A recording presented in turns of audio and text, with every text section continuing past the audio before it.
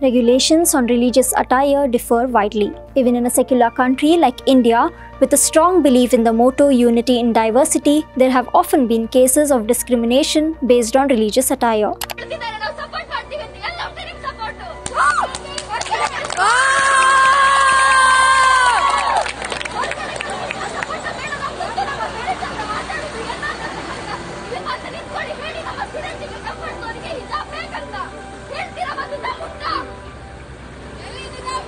Students are like family. We are family. This is our respect.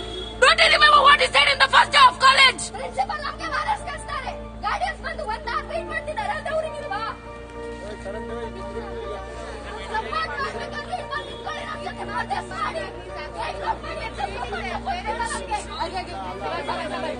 The headscarf has been at the center of controversy and debate globally for years.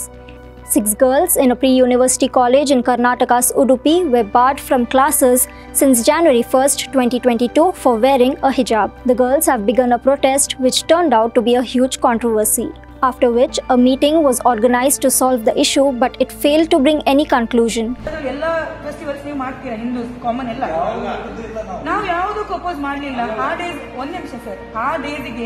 Islam ನೀವು ಅದಕ್ಕೆ ಹೋಗಬೇಡಿ ಇವತ್ತು ಓಣಂ ಇದೆ ಇವತ್ತು ಹೋಲಿ ಇದೆ nobody are absent everybody are coming ನಾವು ಅಂತ ಕೇಳ್ತಿರೋದು ನಮ್ದು ಹಿಜಾಬ್ that is the Islamic rule ನಮ್ದು ಪರಂಪರೆ we have to do that. Showing no signs of abating, Hijab Row in the state has now spread to more colleges as girl students wearing hijab or burqa are being stopped at the entrance of the colleges. To resolve the issue, the Karnataka government set up an expert committee, and until the committee recommendation comes, all the girls have been asked to adhere to uniform rule. Following the new state guidelines, the management of a government college in Kundapura, Udupi asked the girl students to not come to college wearing hijabs. When the students refused, several Hindu boys came to college wearing saffron shawls as a sign of protest against Muslim girls wearing hijab. On February 2nd, students of Sir M.V. Government College in Bhadravati, Shimoga also protested against certain students wearing hijab in classroom. These incidents stirred up the internet.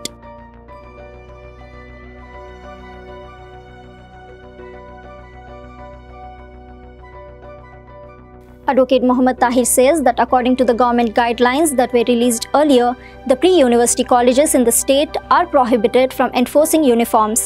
Any college found violating the rule will be punishable. The chapter 6 of the guideline clearly says that there is a no uniform code in Karnataka in PU colleges, and they also said that there is, in spite of that, some colleges used to enforce students for the uniform code, and whenever such things are there, so there should be strict action has to be taken against those colleges. This the rule says, and this rule who made? This is not I or you made it. This is made by the government itself. Hijab has been a topic of controversy not only in India but globally. France became the first European country to ban wearing face-covering garments in public such as masks, burqas and niqabs. The right of Muslim women to wear the hijab has been contested in France since 1989, when 3 students were suspended from the school for refusing to remove their headscarves. There have been a number of suspensions since that time, and in 2011, the country banned face coverings like the niqab and burqa. Many other countries then imposed restrictions on wearing religious symbols and garb in the workplace and public places, causing an outcry among activists and Muslims. Ultimately, the court ruled that company policies barring employees from wearing visible symbols of their political, philosophical, or religious beliefs at work did not constitute direct discrimination as long as the same rules applied to religious symbols across all faiths. In January 2022, the French Senate voted to ban the wearing of religious symbols such as hijab in sports competitions, calling a huge outcry of Muslim athletes. Backing the ban of the hijab in the classrooms, the Karnataka government on 6th of February said that clothes which disturb equality, integrity and public law and order should not be worn. All government schools should follow the uniform dress code declared by the state government, and students from private institutions should follow the dress decided by the school management. While most countries believe any type of face covering threatens national security, the Indian experts say that the opposing of the hijab in India is backed by political gains.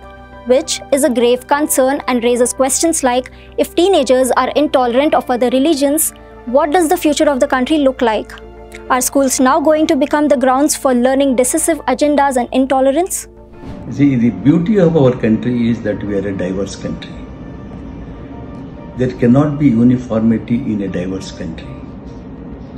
And as far as the attire is concerned, or whatever one wants to wear is concerned, it all depends upon the area, the climate, and the tradition, the culture which each one follows.